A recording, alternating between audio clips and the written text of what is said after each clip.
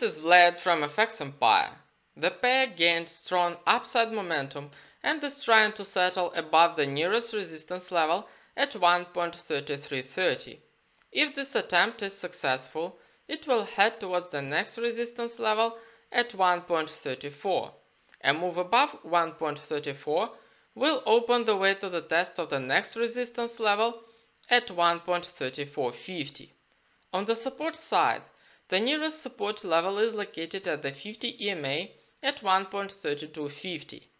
If the pair gets below this support level, it will gain additional downside momentum and head towards the next support level at the 20 EMA at 1.32. Have a nice day and good luck.